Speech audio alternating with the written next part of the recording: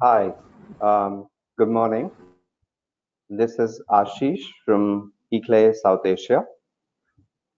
I welcome you all to the webinar today.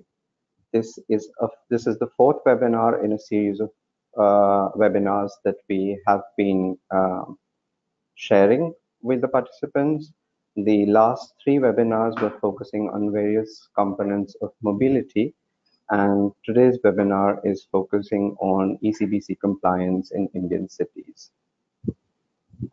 Today's webinar is based on interactions and discussions with project partner cities, various state ECBC cell officials, and experts from BEE.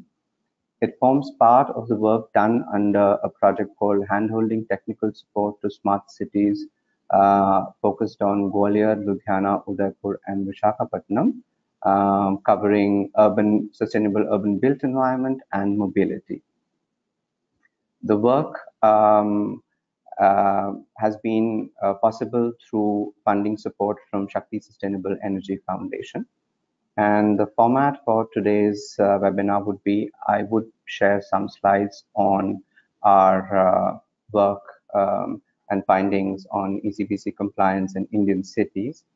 We will follow it up with some comments from experts who are joining us. We have today with us Ms. Smita Chandiwala from Energy Say and Ms. Nandini Sharma from Shakti Sustainable Energy Foundation. After that, we can pick up questions that the participants have for the presenter or the experts.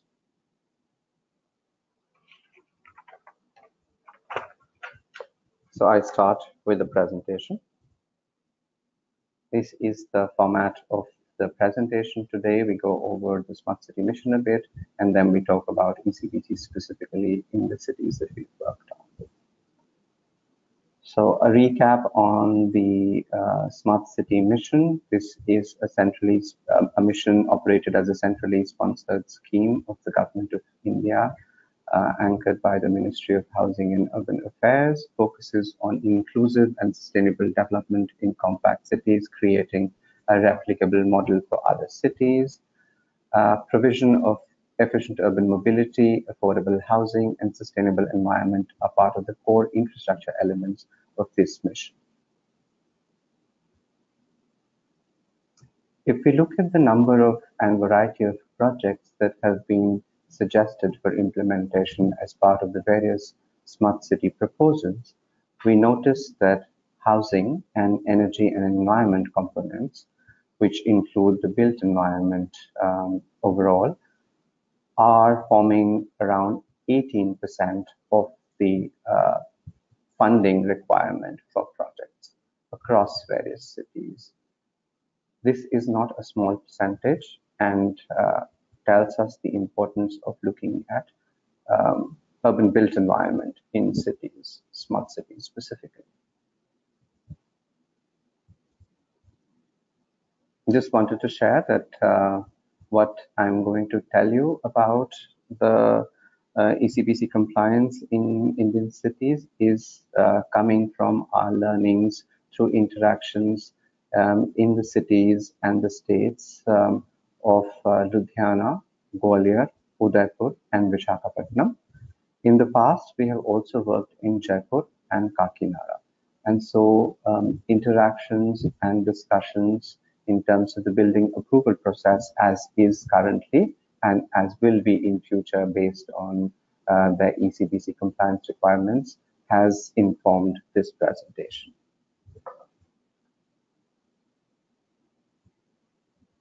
So in terms of the process that was followed, we've begun with a desktop background study of ECBC, the Energy Conservation Building Codes within India, and have tried to understand it from the perspective of various states and how this is happening within the various states. Using this information, we have carried out a detailed study of the status of ECBC implementation within the cities and the related states through our colleagues who have been based in the cities throughout this project engagement period.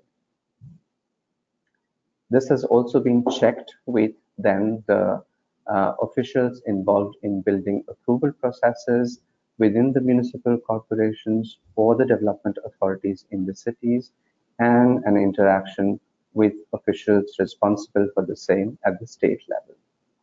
This has then been also checked with officials within the BEE or their partner agencies at the national level to get an understanding of how things are happening for ECBC compliance within the cities. And together with that, we have also specifically interacted with the SDA or the ECBC state cells and professionals to gather understanding on what to tell cities about ECBC compliance and implementation process. Basis that, we have developed a draft of a guideline document that will soon be available for cities to look at what is expected of them when they are wanting to become ECBC compliant.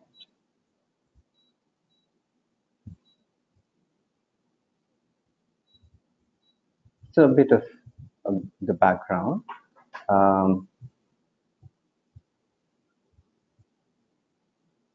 In India, the building sector today consumes around 33% of the total energy produced at present. And by 2047, it is expected to increase to 55%, which is huge. And electricity demand in the residential buildings is projected to increase by 5-folds and 3-folds in the commercial building sector by 2032 or so. Now, the ECBC, the Energy Conservation Building Codes, was developed to manage the electricity demand in buildings through the ECBC Act, and so is a very relevant code to look at.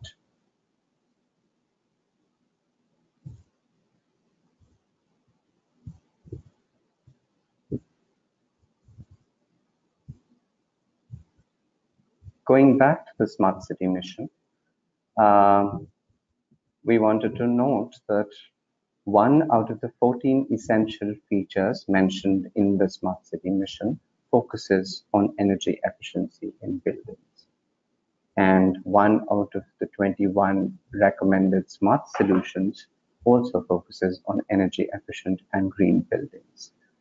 There are also 2 related features, which are smart meters and management and renewable sources of energy, that are mentioned as part of the 21 smart solutions.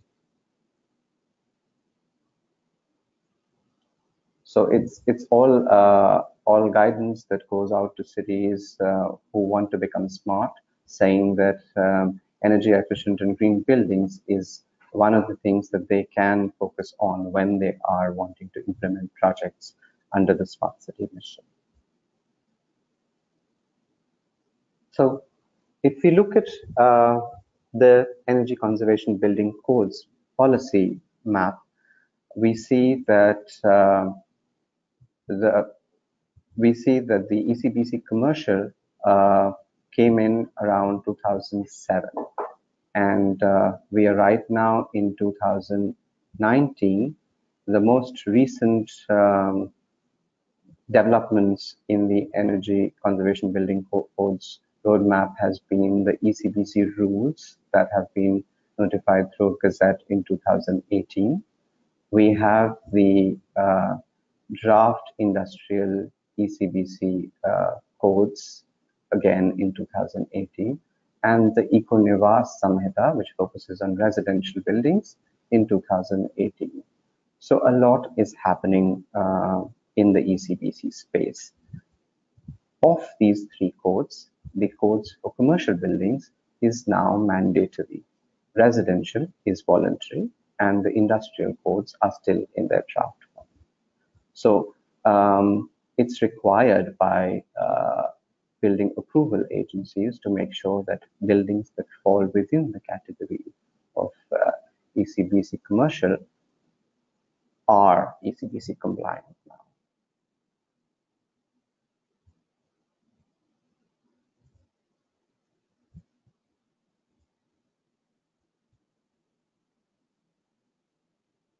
want to go over a bit on the ECBC commercial. So ECBC commercial, ECBC 2017 is applicable and mandated for commercial buildings now. The types of buildings that are included in the ECBC commercial include hospitality, education, healthcare, shopping, assembly, and businesses. So all of the buildings that fall within these use categories and are having a connected load of 100 kV or a contract demand of 120 kVA need to comply with the ECBC codes.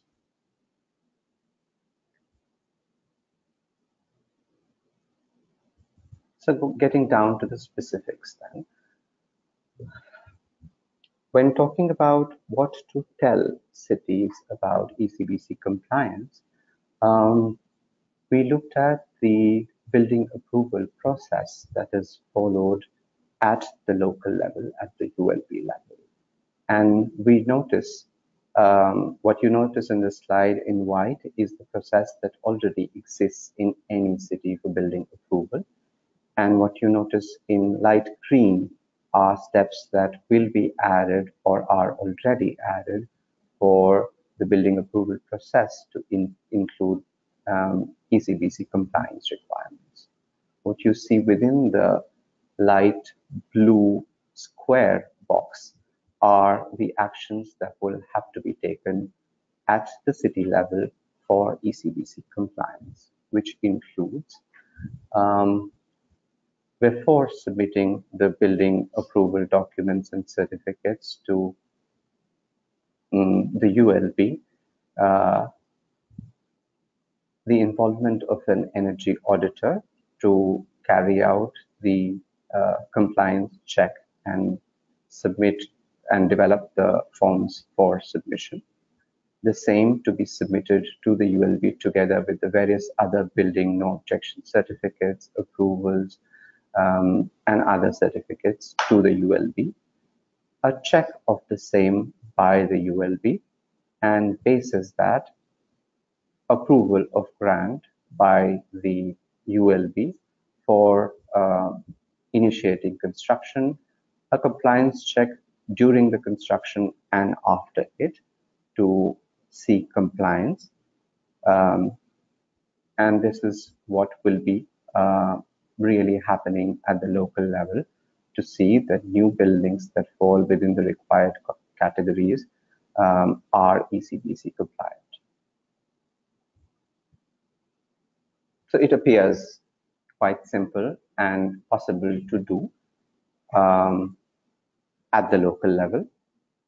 Not many requirements from municipal officials to be able to actually make the new commercial buildings of certain sizes to be ECBC compliant.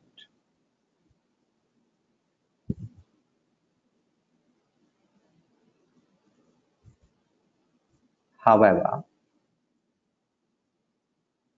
if you want to see the complete picture, this is how it is.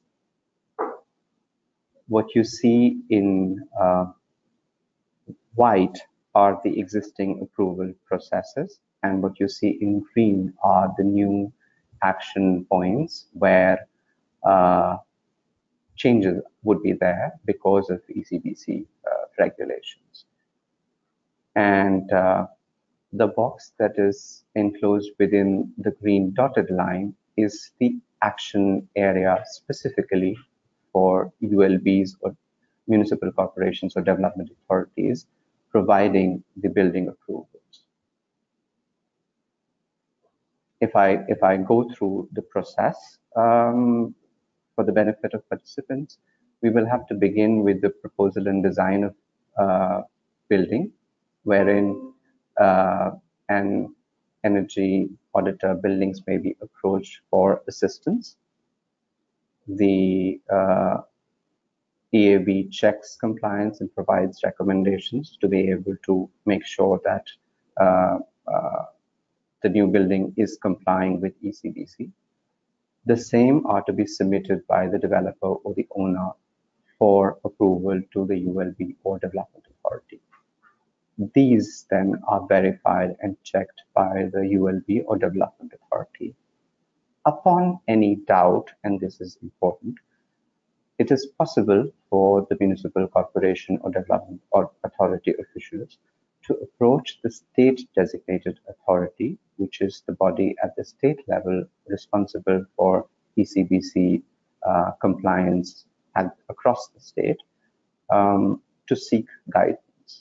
Within the SDA is also the ECBC cell, which currently exists across all the states in India, that can then offer this technical assistance of carrying out a check on a document that has been submitted for approval.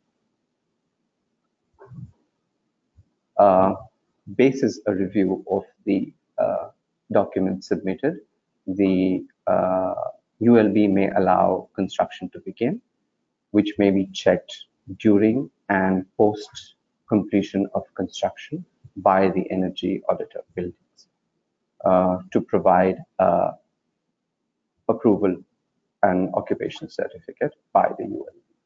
So this is in effect the entire process that would be followed. Just wanting to highlight that at the state level, within the SDA, we also have an ECBC Technical Grievance Redressal Committee and a compliance monitoring team within the SDA. And the similar structure also exists higher at the state level for redressal of any issues that might be arising on ground.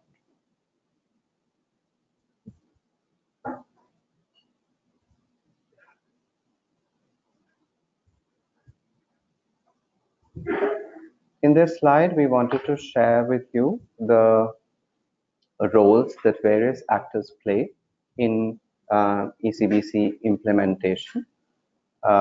You can see that across from the center to the ground level, you can see that the ECBC amendment and notification is mostly to be done after the central act at the state and the local level. The building bylaws or approval processes need to be notified either through unified bylaws at the state level or at the local level, as the case may be. May also include any incentives to start off action on ground. And certification and reports would then be done at the ground within cities by, say, the energy auditor, buildings, and similar professionals. A very important component of awareness and capacity building is done throughout across the various levels of actors involved in this process. And monitoring role is primarily retained by the state and the central bodies.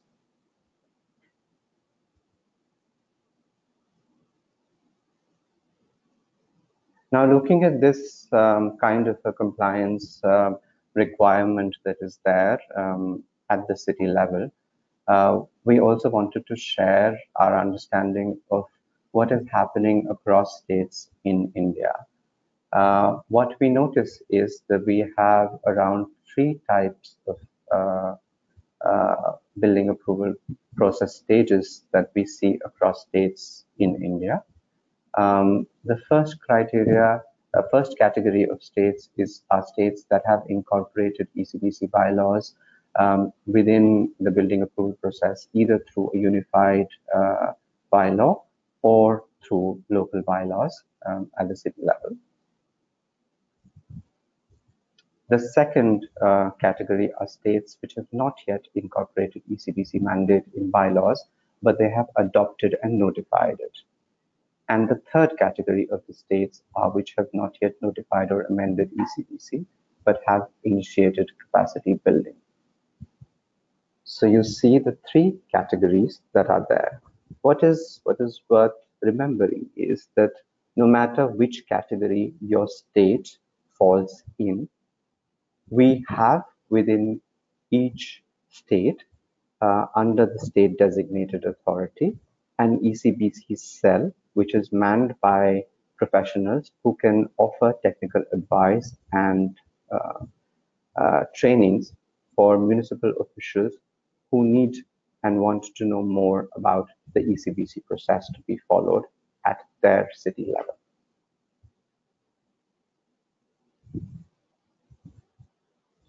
And so we want to say that the integration process is already going on. Some of the specific actions that are still ongoing and required are that we need more awareness among the local authority officials regarding their roles in the building approval process to become ECBC compliant. And at the policy level, most of the national and state level policy framework already exists and is well known. It is for the state or the cities to enact bylaws that mandate ECBC. We saw that many of the states already have this, but the ones that do not have this will need this to happen. And the most recommended way of doing this would be to have this included as part of an online building approval system that majority of, say, the smart cities are wanting to put in place in coming time.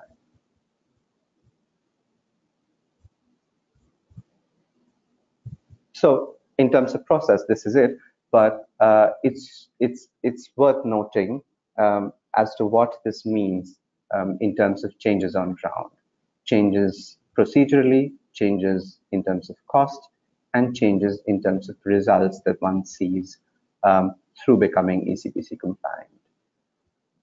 We notice that for a city, there is almost no change in terms of the procedural requirements to become ECBC compliant. As explained earlier, at the step where, in any case, developer or an owner was submitting documents from various departments, no objection certificates and compliance certificates, this would be another compliance document that would be required to be submitted. In terms of costs, we see no changes in costs at the city level. However, for the building owner or the designer, we do expect a minimal cost increase for appointing an EAB and carrying out the assessment and filling up the compliance form. In terms of results, we expect to see measurable reduction in energy consumption in specific buildings. At the city level, depending on the number of ECBC compliant commercial buildings, you will be able to say how much of energy is being saved because these buildings are now ECBC compliant. Of course, nationally, there'll be major impact at the state and the national level in terms of energy savings through becoming ECBC compliant. So it seems like not very complicated and a lot of positive results that we see on ground for us to become ECBC compliant. So this is all that we had to share today for your information on, as cities, on becoming energy conservation building codes compliant. What we observed while we were collecting information from municipal officers was that there is still not very clear understanding of what is expected of the cities. And so we thought through this exercise, we would be able to make very clear recommendations on what is expected. And as you saw in the presentation, there's very little that is expected from the municipal corporation specifically, or the development authority, to change to become ECBC compliant. And a lot of thought has been put in recommend a structure that is then allowing new buildings to become ECBC compliant. Thank you.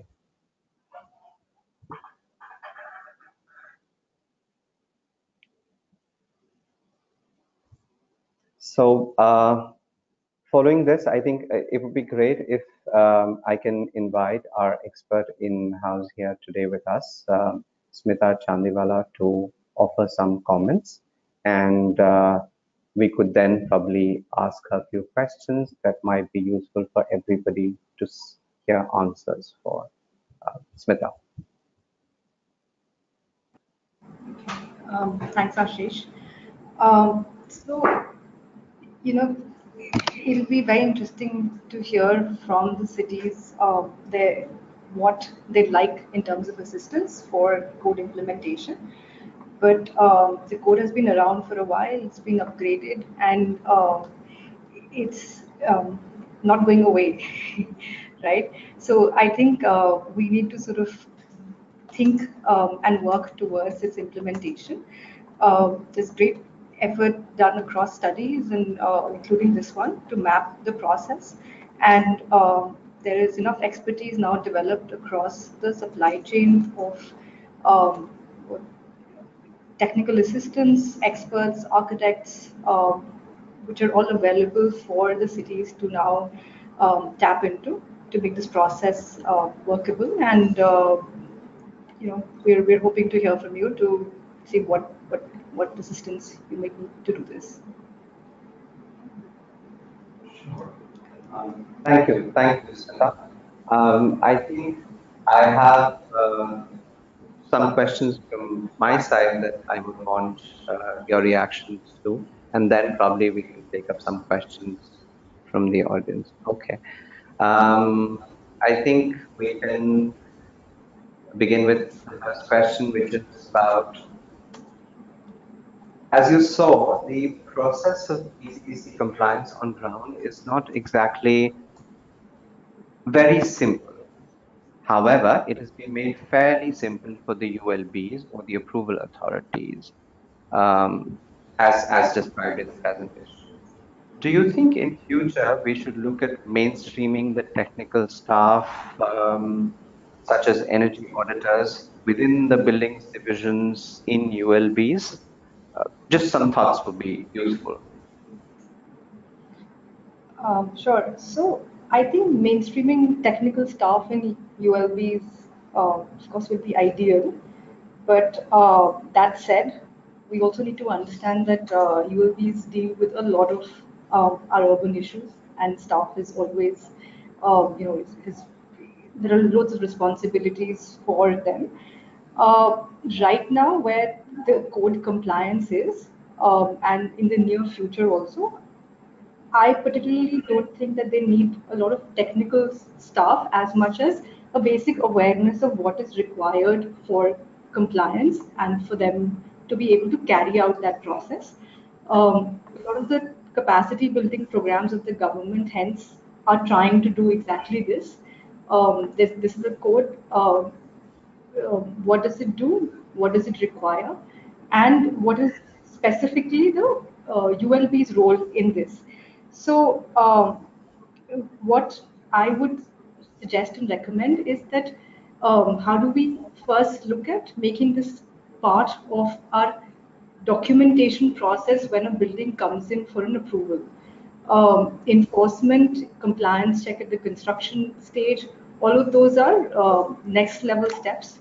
But initially, to get builders, developers, architects to even take note of the code, um, we should have a 2 to 3 year period where cities make it mandatory for the design stage documentation to come in when buildings ask for approval.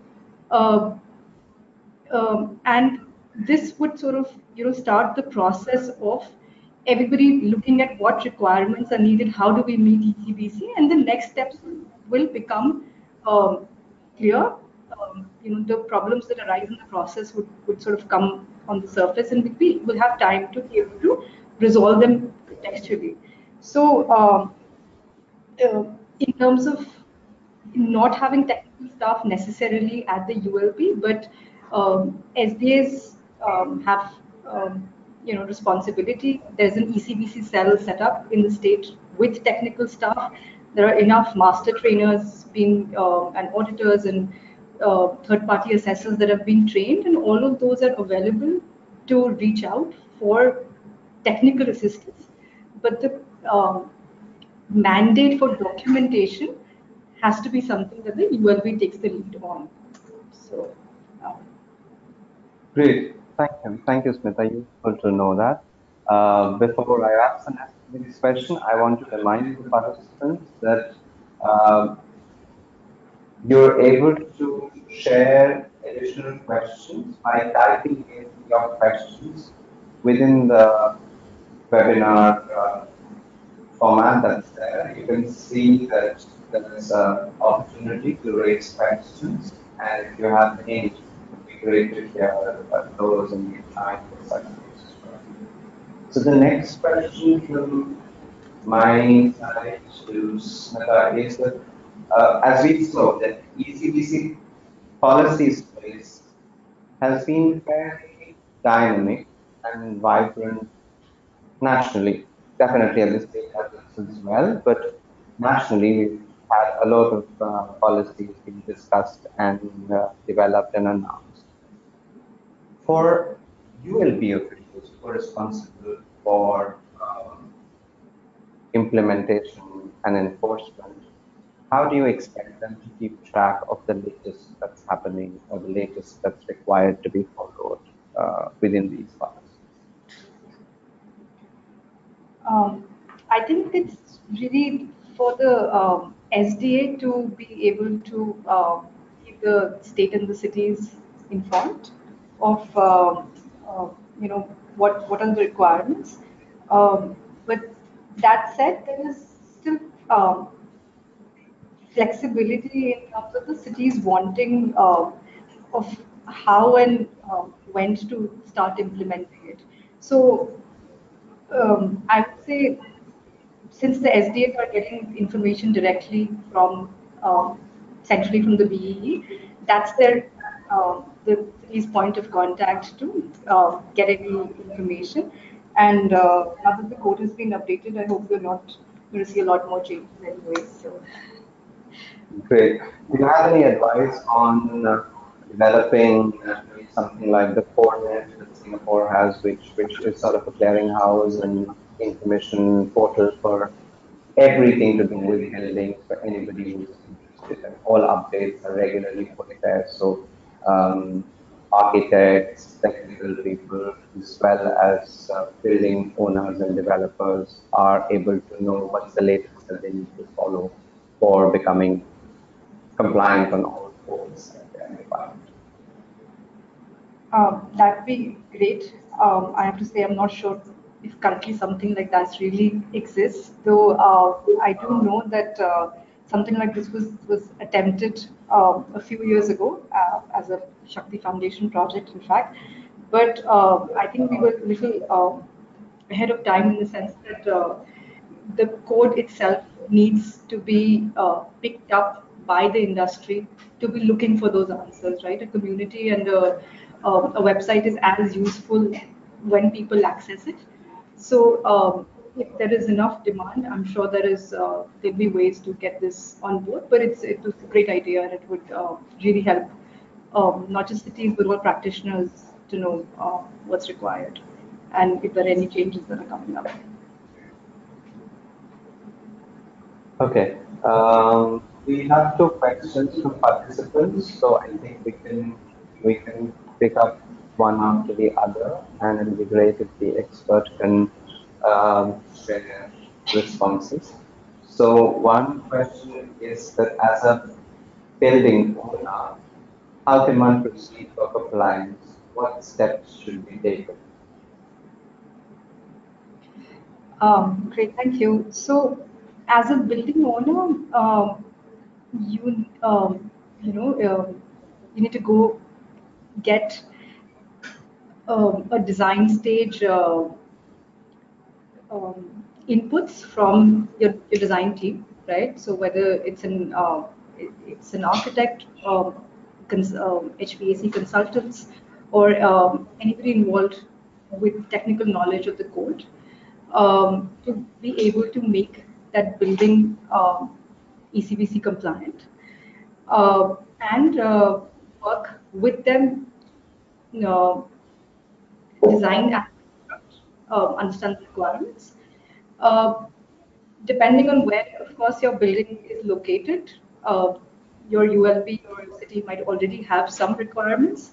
But if not, um, unfortunately, there's a gap right now where um, if your city is not asking for, then it's difficult for you to officially get a compliance, registered building, right?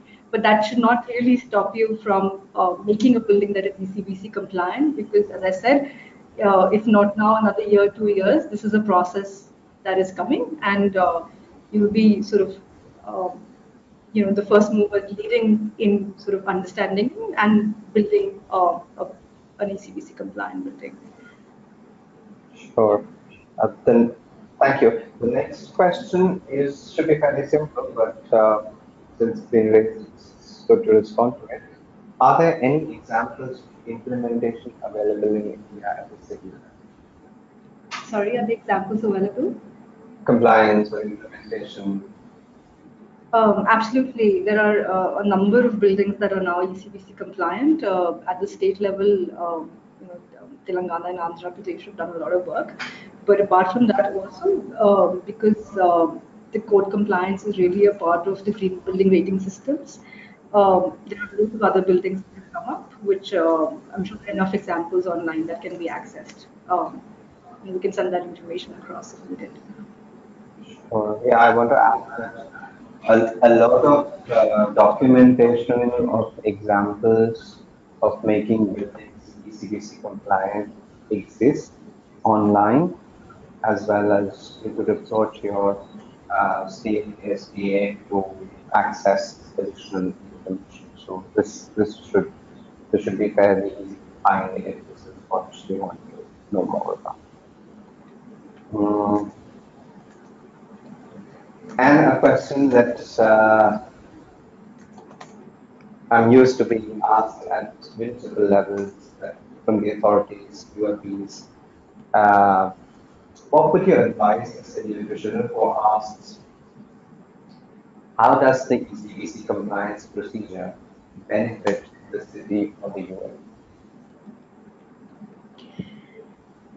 Sure. So there are absolutely multiple benefits of code implementation, right? The easiest, sort of the most visible one that we understand, of course, is for the building owner and the occupant in terms of energy savings and costs, right? But if we extrapolate it to the city level, um, cities have to collect data, have to be competitive to businesses, to commercial centers setting up. There's an electricity requirement, and each individual building adds up to how much the city needs in terms of electricity. And that's just at the electricity level. You reduce electricity, all of the cities facing pollution, cities facing higher temperature. In inner city areas, the more ACs we have, the more heat it generates, the more ACs we need again. All of this is, and its impact on environment and climate change, all of this is connected to how much energy we are using. So really, the benefit to the city uh, is, is evident if we see it collectively beyond not just a single building, where we think it's really the occupant or the owner that is benefiting, the city is benefiting. Uh, and this is the reason why globally cities are taking the lead in all climate change and energy regulations, because uh, we are able to determine what is it that the city will benefit, not just in terms of energy savings, but its impact on all of these interconnected pollution and climate related issues. I also want to sort of highlight that it might not be your specific department, but there are other ministries working on, say, the state action climate plans, where buildings will feature as a sector. Right? There are enough climate targets being set at the city and the state level, which have a direct sort of connection to this sector, and the sector is where the city is responsible for bringing about that change. Um, and finally, I think as cities sort of improve their data collection processes, there are state indexes being sort of and city index cities are being ranked and rated. This is a great way of cities taking the lead and sort of showing that they're a competitive destination for businesses and industries to set up with reliable power and reduce costs for energy. And this is the reason I think why they should sort of think about taking up the code. And just one more thing, I think ULPs should also decide on the timeline of how and when they will go about doing this.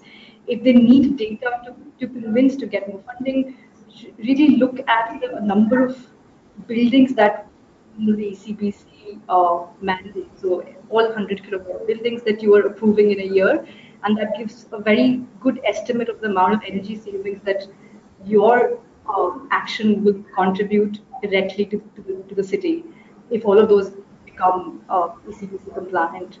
Um, Great. Yeah. Thank you. Great answer. Yeah, I think ultimate, in any case, in coming time, we will probably have the residential codes also becoming mandatory and more focus on clean and efficient buildings, energy consumption. So it's good for cities to already put in place the process for the mandated ECBC commercial. But in future, one could look at other things.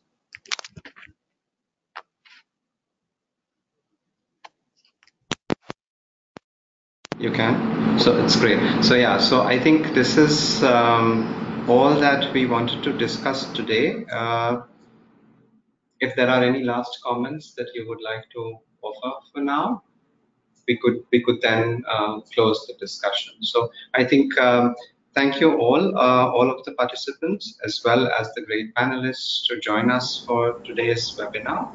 Um, Thank you, and we are closing the series of webinars. This has been a great experience getting questions from you and interacting with you on the work done on the field.